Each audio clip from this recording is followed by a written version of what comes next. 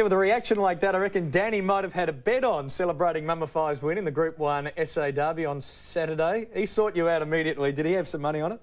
Oh, I don't think so. I think he would have been concentrating on the game, mate. I think he was just excited to see the horse get over the line. So now you're one of 8 owners. Career earnings, folks. Listen to this: $596,300.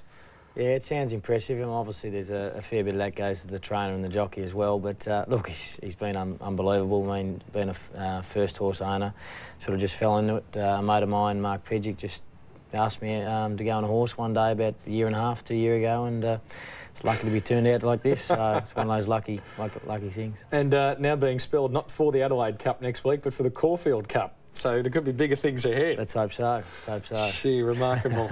I was sitting next to Rex Hunt calling with him on Saturday on AW, and I had to call for about 4 minutes by myself at one stage because he owns Carnegie Pops. Yeah. So he was never going to give you any votes on Saturday, regardless of how well you played, because it beat Carnegie Pops out. If you missed it, Mummify won pretty easily. Here's how the race finished. The 300 in the SA Derby. The leader, Pants on Fire. Mummify's got through on the inside. Mummify has not gone around to horses. Race to the lead now in the Derby. It's racing away, Mummify. Vicksburg coming home well. Then Pants on Fire. Nothing else really. A place chance headed by Schumpeter along the rails. Mummify is going to take the South Australian Derby easily. A brilliant ride. Mummify scored by 2.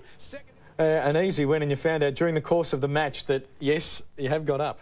Yeah, I was just coming off about halfway through the third quarter, and Dr. Peter Larkins yelled it out a few times, and then I sort of realised I clicked. I thought, oh yeah, beauty, it's turned out to be a good day so far, but sort of, because I totally forgot about it when the game started, and then he sort of got involved in the game, and then when he let me know, it was obviously a good feeling.